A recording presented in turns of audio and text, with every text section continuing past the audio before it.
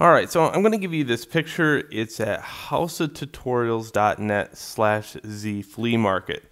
Now, I try to avoid giving out images, pictures, objects, or anything ever because of the simple fact that it is one of those things that if you at one time stumble across this video and the video references something that isn't there, it's really annoying to go hunting that picture down.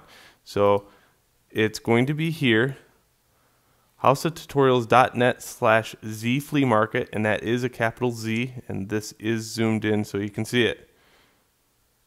This has been around for probably about 3-4 years now that I've had it, so it's not going away anytime soon. And I gave you the image that was just the unedited version. All I did was copy and paste the one with arm and no arm in there. I would love to be able to shoot, let's say if I had 20 students, 20 different variations of this type of thing. A little small character. I have a whole bunch of these little models. We can't sell the video game, obviously. We're not going to do that anyway because this is for educational use. So therefore the copyright, and it's a picture, so it's not like we're taking the actual model and scanning the model in or anything like that. So that being said, that's my little disclaimer. There's the picture. Have fun with that, and let's go on with the tutorial.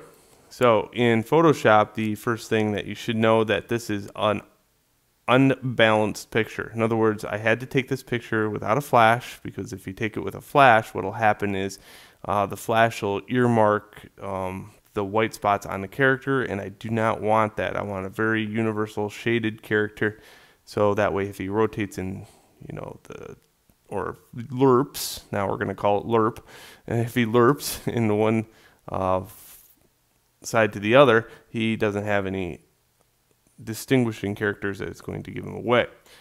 So let's white balance him, and that happens under image adjustment levels. So open this up in Photoshop. That's your stage 1. I don't want to address it, but sometimes you have that student, they're like, what do I do? So image adjustment levels, open it up in Photoshop, and this is what we're going to have to do. There is these 3 mythical droppers. Well, the mythical droppers are actually the ability to use the auto function, and what we have to do is white balance this. So what we're going to do is set a black point. Well, black point is anything that is perfectly black within the scene. Okay, there's my black point. My gray point, where is that at? Well, I need a 18% gray within here. So an 18% gray. Well, I don't really know. I don't have a meter. There is a program called Lightroom that makes this so amazingly easy, but I'm going to just randomly pick an 18%, which is about right here on the gun or right here on the arm. Okay, and then we send a white point, which we really don't have a whole lot of white points. We have blue at this point. Okay, so there's no white. Now that doesn't mean I can't ramp this up just a little bit.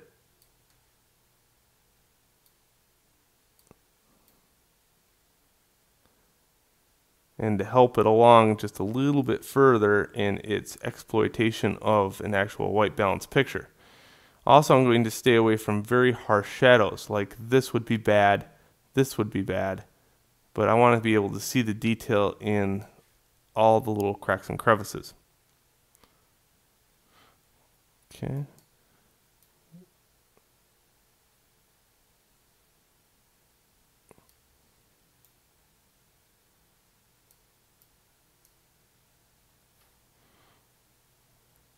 There we go. That looks pretty good to me. So if I pan around, I'm going to see this. Another thing I want to do is take and sharpen this picture up a little bit, but I also want to kind of play around with the whole exposure ratio. So the exposure ratio, I'm going to take and see if I can play around with the exposure to knock out some of this background.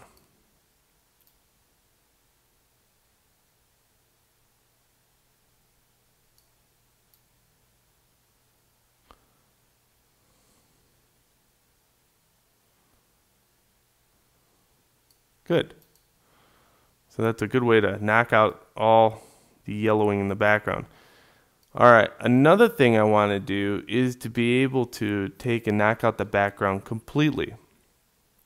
And to do that, I'm going to click a new layer and then go in here and unlock this one and hit OK by double clicking it and put this one on top. So that allows me to do, let's see, a selection by magic wand if I want to be cheap about it. Okay, so there's one way to do it. And then if you hold shift, you can get access to all the pixels, and then you can hit delete on the keyboard. There we go. Very quick, very simple way of doing it, but you have to do it after you expose it well before it works. Alright, so I'm going to break this into a couple different videos. I'm not sure what time it is, but I can quickly get wrapped up into Photoshop pretty quick because it's one of those fun programs. And let's go on to the next video.